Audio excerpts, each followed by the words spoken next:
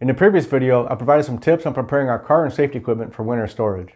With spring now upon us, it's time to start getting our car ready for the upcoming track season.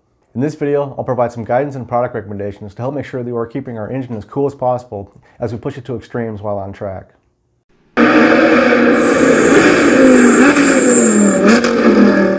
Just plain water is possibly the best engine coolant on this planet. It's got a great heat transferability, which means its ability to remove heat from surfaces, yet also not increase its own temperature.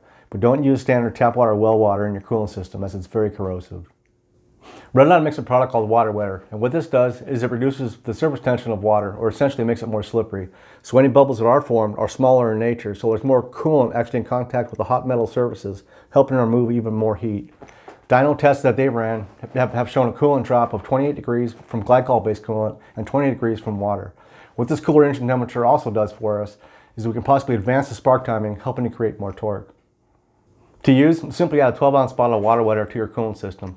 A 12-ounce bottle will treat up to 12 to 16 quarts of either glycol-based coolant or distilled water.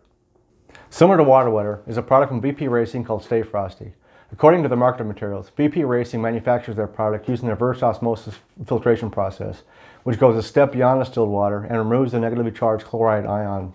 This negatively charged chloride ion has been shown to cause corrosion and pitting of aluminum coolant surfaces.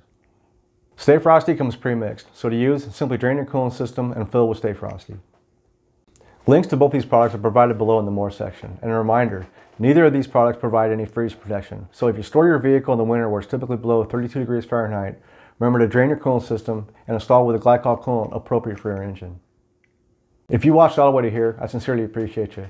If you like this content, be sure to subscribe and ring the bell to get alerted when we upload new content geared to help you tune the chassis and the nut behind the wheel, you. As always, be safe, go fast, and have fun. Peace.